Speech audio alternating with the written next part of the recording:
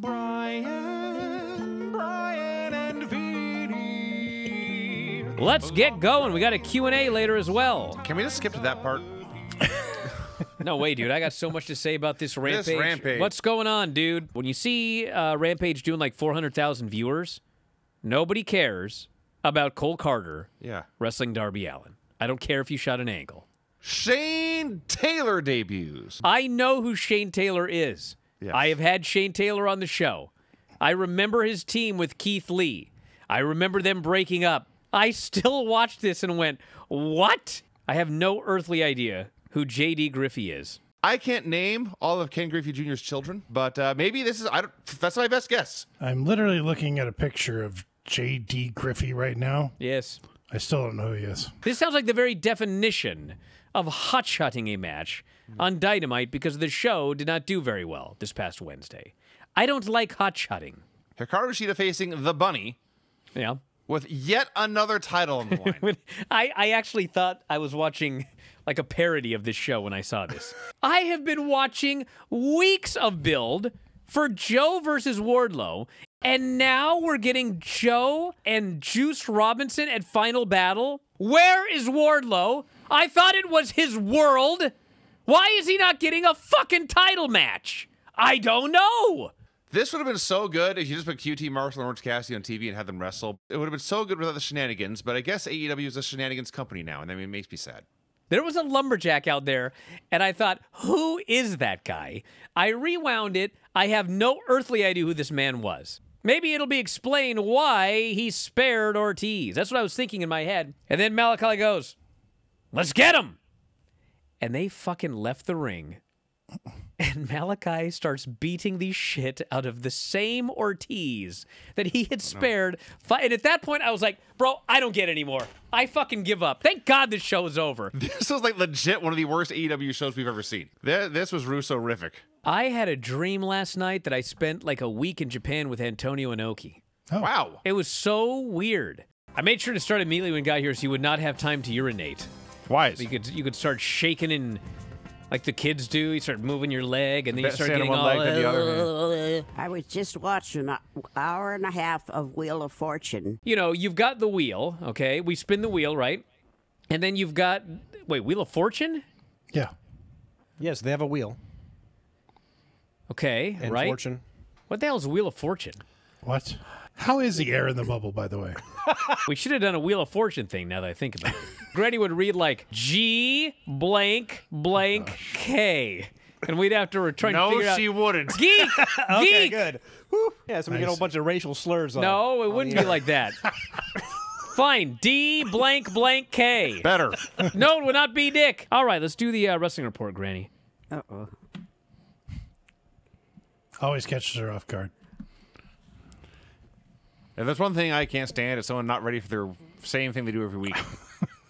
She has an excuse, dude. She's 93. What's your excuse? All right, you ready? No, now I'm upset. About what?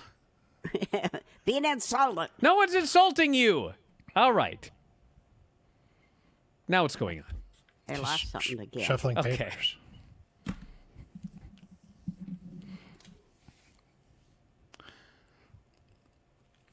Just a minute here. Guys, it's okay to have dead air. You don't have to talk all the time. Tom, do you hear that? Yeah, but Tom has awkward dead air. Why? Chokehold on Ambrose. Chairs.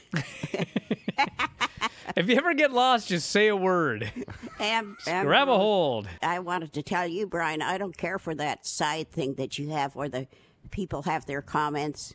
By the way, the chat's very disappointed right now. Uh-oh. Granny turned heel on us. What did we do? She's talking about us. Granny hates us. What do you call a group of mean chickens? The hen double O. What? I don't get it either. The The hen. hen W-O. Oh, the hen. I like hen double O instead. Henu. Oh, What happens when there are two WWE superstars but only one bathroom? Someone is the European champion. A bladder match. That's good. And he jumps way up in the air. His big giant ass comes down on Dubiel's torso. Apparently, Mr. Dubiel here was disrespectful to Mr. Fuji backstage. Well, he learned a fucking lesson. You call yourself Absolute Ricky Starks, you're the absolute drizzling shits. In fact, I may as well call you a Rudy Poo candy ass because you stole everything else from him. You are a dollar store Dwayne. I'm going to call you the Pebble. I'm going to get in my Porsche, drive you back, and skip you like a pebble back to the NWA and to YouTube. I laughed. I always thought this guy was super talented. I always thought he was a good promo. But I was not expecting what I got here. Apparently, he had a whole thing written down, and then he got out there and he just went off. And it was like the greatest promo of his career. Oh, yeah.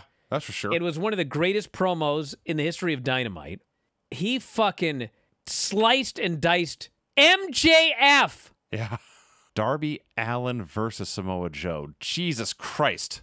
Dude, I watched this match and I thought, if Vader were still around, God rest his soul, he would have been appalled at the rampant, wanton violence that he witnessed in this fucking match. He reveals that he had taped an interview with William Regal. Yes. A few weeks ago, after the pay-per-view, after Regal turned on Moxley. And people are only going to see this if something horrible happens to me. But when you have lived a life like I have, you are always expecting something bad to happen. This was ridiculous. I feel better getting an explanation for why Regal turned on Moxley. Even if it's completely preposterous. It's a reason. I gave MJF the title because then everybody would want to kill him. Yes. Everybody already wanted to kill him. Then he explains, I laid out Jon Moxley to teach him one final lesson. Watch your back. And then they cut back, and Jon Moxley has a look on his face like, this is fucking preposterous. It does not make any sense. So I'm going to cut a promo about something totally different. That's what happened. Which is what he did. The Briscoes, who were mentioned by name, saying we'll see you Saturday. And oh, by the way, it's going to be a double dog collar match. Huh? What? Why? What? Why? Because you're getting FTR versus the Briscoes in a double dog collar match at the Ring of Honor pay-per-view. That's why. Von Wagoneer versus Axiom versus Andre Chase. Excuse me, did you say Von Wagoneer? I didn't mean to. Is he a Wagoneer? A Wagoneer? What a gimmick that would be. He's a guy that drives a wagon. They went fishing together. Apollo actually caught a fish. He looked like he was so excited to catch it. He was totally out of character. Legit caught a He fish. couldn't believe he caught a fish. He caught a shoot fish. That was the build for the title match.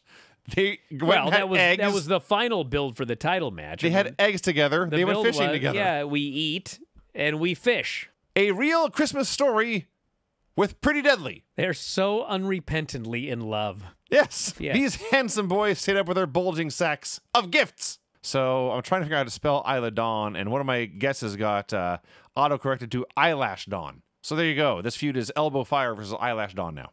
The Grayson Waller Effect. So it's a talk show segment. Then he goes to take questions from Twitter.